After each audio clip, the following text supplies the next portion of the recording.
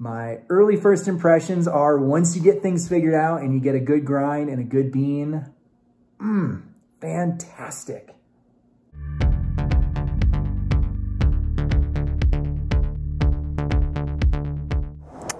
Let's maybe do the coffee inside. All right, guys, welcome back. So as you can see, I've got a little bit of a setup here, and my intention was to take all of this in my bag and go down to the park and show you a different type of travel coffee situation. Now, if you remember, I did a Brompton Barista video about a year ago, and it was a lot of fun, and I got a new toy today that I'm excited to test out. Now, looking at the table really quickly, you might be thinking, he's one of those guys. He's gone out and bought a $5,000 espresso machine for his kitchen, and he's got one of those chemistry set style percolating coffee machines. No, I am not that guy. I'm not at like the James Hoffman level of coffee here.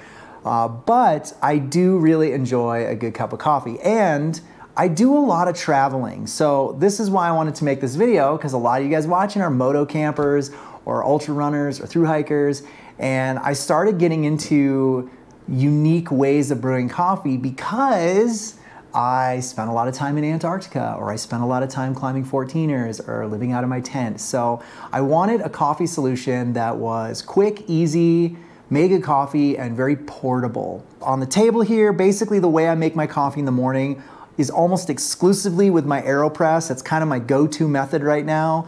It's just easy, it makes a slightly stronger cup of coffee. Fantastic way to brew coffee, but sometimes I also use my Kalita to do a pour over. I've got this little collapsible pour over that I take sometimes when I go camping. I used this a lot on my first moto camping trip, just because it was easier to pack than the AeroPress. But I will say I bought a hand grinder, not a super high-end one, just a decent one. And the reason I bought this grinder is because it fits into my AeroPress. So I can put this is my entire setup right here for travel and for camping. Now, putting all this aside, you may remember I had kind of a gimmicky toy the last time I did one of these videos, and that gimmicky toy was this. So what you're looking at here is called the hand presso. Now, for the longest time, I've raved about this thing. I've loved it. I just think it's really nice because basically it's a bicycle pump that you pump up, which is also kind of embarrassing in public when you're sitting there doing this, you know. But it's got a pressure gauge on it, so you could actually pump it up to the 9 bars that are required for an espresso. It's got this little compartment here. You can either use ground coffee or you can use these little pods. And this is what I sort of highlighted in that last video, and I was raving about it. I take this with me sometimes on my motorcycle. I take it camping, and it's a little heavy, it's a little bulky, but I've really enjoyed it. And, you know, I've always thought that the espresso was like decent, but not great. And I'm gonna show you the new toy that I just got, and we're gonna see what kind of coffee it makes. So this is what I got. I got a Picopresso. So it's one of these little travel espresso makers, and the difference with this guy is that you actually have to pump it manually to build up the pressure. So there you go. This is what it looks like when you get it. Very well packed. Nice. All right, so before we actually make coffee with this thing to see if it's actually legitimate or if it's just another gimmick, I just wanted to show you how well engineered it is. This thing is sturdy, and everything you need now is packed in here like a Tetris puzzle. It's quite remarkable, actually. The only thing that's not in here, obviously, is the water, the coffee, and then whatever cup you want to drink out of. But everything else you need, ostensibly, is in here. So I just want to show you that it's really quite a marvel of engineering. So on the top, you've just got your cap, your water cap, and then underneath that directly, you've got your tamper here, which is really well made. It's like heavy, it's got some girth to it. And then you've got your funnel. This is so when you pour your grounds in, you don't make a huge mess. And then tucked away here in the little water tank, you've got a little brush which is pretty nice for cleaning. And then this little tiny metal stir stick that you can use to distribute your grounds so that you don't get any weird channeling when you're actually making your coffee. And you flip it over, and on the bottom, you've got just a cap here. You take that off. And then you've got your portafilter. So I'm gonna unscrew that. I'm gonna set the actual device aside. And in here, you've got the little shower head. And I'm gonna set that aside. You've got the little coffee basket. And then obviously the portafilter. And then what this is like a little scoop. It's ridiculous. They literally give you everything. It's like a little coffee scoop. And so I've already washed all this stuff. That's why it looks a little wet. I cleaned it all up so that there's no chemicals or weird factory taste or smells. And I am going to go ahead and brew up some espresso with this thing and see if it's any good. And I forgot to also mention that the way it works, as opposed to the hand presso where you pump it up beforehand, is you have to pump this while brewing. And so this little thing here is actually the pump. If you spin it, wow, it pops out. So that's pretty clever. And then you just, as you're pumping, you brew your coffee, and it might actually squirt out some water here because I was cleaning it. So yeah, so that's how we're gonna go ahead and make this. I mean, it does seem a little bit gimmicky, but if it makes a good cup of coffee that's not too bitter for my taste buds, I will gladly take this on moto camping trips. Look, my eyes got really big. I'm just like, caffeine. So I'm gonna get my scale going here. We're gonna go on the lighter side. So I'm gonna do about 16 to 17 grams. Oh, that's way too much. All right, 17 grams. I'm gonna grind this as though I was in the field. I'm gonna set this stuff aside so you can see. The grinder I have is not the best. If I was gonna buy a really nice hand grinder, it'd probably cost me about $150, $200. I think I paid maybe 70 or 80 for this, and it gets like mediocre reviews. It's got a ceramic burr, so it's not amazing, but it works for field, for camping and for field stuff. So I'm gonna put my 18 grams of coffee in here, my 17 grams of coffee in here, and I've got it set for an espresso grind, and I am going to start grinding. Probably taking about a minute and a half or so to grind all this. There's something oddly satisfying about grinding your own coffee, especially when you're out camping. It's just like very therapeutic, you know? Place the funnel on top of the basket. We've done that. That's pretty slick. It actually fits beautifully, as it should. Transfer the grind into our portafilter. We've got ourselves a nice grind here. We're gonna put it right in. Ooh, that is a lot of coffee. All right, so we've got our coffee in there. You can see that, but it's very clumpy. Use the distribution tool to distribute the coffee. So look at that. Oh, we're just making it nice and very evenly distributed. This is very satisfying for my OCD brain. The instructions recommend that you preheat your press. And so all that means is I'm gonna pour some hot water through it and I'm gonna pump it just to like heat up the plastics and heat up the device. And then we'll come back and we'll actually make the coffee. All right, we've heated up the device. Everything is good. We've got our coffee. We're gonna tamp it. So I'm just gonna push it as far down as it'll go. And we're gonna just go with that. Put our coffee in our portafilter. Next, we're gonna put the shower head on top. Next thing we're gonna do is we're gonna screw our portafilter into the bottom with the shower cap in place. So now our coffee is ready to brew. All right, we've got our two devices here. I've got the new Picopresso all sealed up and ready to go. I've got the hand presso. I'm gonna put the puck in. I'm gonna put the filter on top.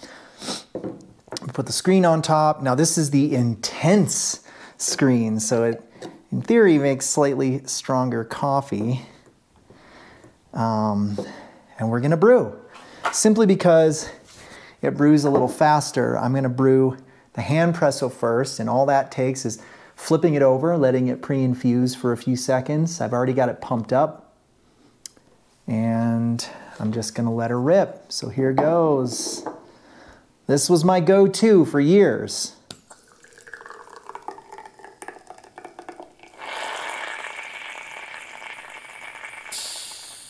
Next up, we've got the Pico. Everything's ready to go. We're gonna do the same thing. We're gonna pump it 8 times.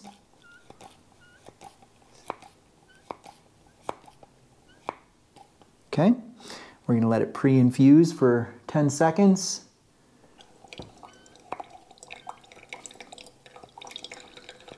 Not getting any foam whatsoever. I do wonder if perhaps the grind I'm using is still too coarse. The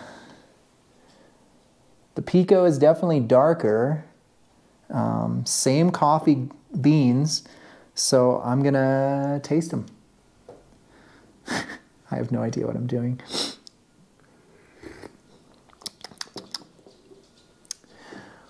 Let's try the big one. Definitely more flavorful, but also more bitter.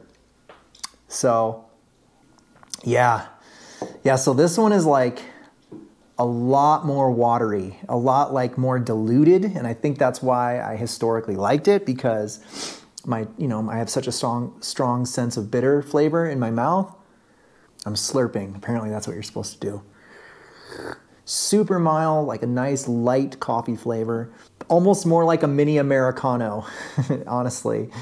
But this, I mean, that is dark, that is rich. This is also, like I said, a medium roast. Yeah, much more complex. I don't know how to explain it. I don't know the right lingo to use, the right words to use, but it is more bitter to me, but it's also like richer, like it's just more robust. And I feel like there's a lot more flavors in there, whereas this just feels like, tastes like if I let it steep in my AeroPress too long and then made a really small cup of AeroPress coffee that was oversteeped. So there you go. I think I need some time with this new toy to really see if I'm gonna like it. I think I need to experiment with grind and pumping styles. You know, every time I've watched a video on this thing, I see this beautiful foamy crema, and I'm getting none of that. I'm just getting straight up just black coffee. And you know, I don't know, maybe it's a function of the fact that I live at 7,000 feet. Maybe it's an air pressure thing. I don't know. But it's still a really cool little toy. Was it worth $100? I don't know. I'm definitely gonna take it next time I go moto camping and see how it works out. So there you go. The Wacaco Picopresso will be my new Brompton Barista toy for the foreseeable future. And who knows, I might just go back to the hand presso, but now that I have them side by side, I mean, you can see that color difference. Look at how like clear that looks. It's like a light brown, and that is like black. Now, obviously, it's a huge difference in the amount of coffee as well. Like, you know, this little basket that goes in the hand presso holds like, I don't know, 8 grams or something. It's really small, whereas the thing in here holds 18 grams. So not a direct comparison for sure, but I know that like gimmick-wise, I think this is like cooler just because, you know, you pump it up and you get to see that pressure, you get to hear it hissing at you. It's like very much like an espresso machine, but the popular opinion is that this makes terrible coffee. So who am I to say? I have no idea what I'm talking about, right? But at any rate, I thought maybe this would be useful to some of you moto campers out there who are traditionally just drinking cowboy coffee or AeroPress coffee and don't necessarily care about all the subtle tones and flavors and all that crazy nonsense, and you just want a nice cup of coffee. This thing is a lot to carry for that much coffee. And so I just like this because it's a little bit more of a beefier shot of espresso. But honestly, like if I'm going camping for multiple days, am I gonna carry this or am I just gonna carry my AeroPress? Like, I don't know, but it's worth, I think it was worth checking out. So coming from someone that has very little expert knowledge in coffee, I can tell you that this is pretty cool and it makes very strong espresso. So if this is what you're looking for, it might be worth checking out. So thank you. Take care, be safe. I'll see you in the next video, which I promise won't be a coffee video. It'll be something a little more exciting. See you in the next video. Okay, so really quick follow-up.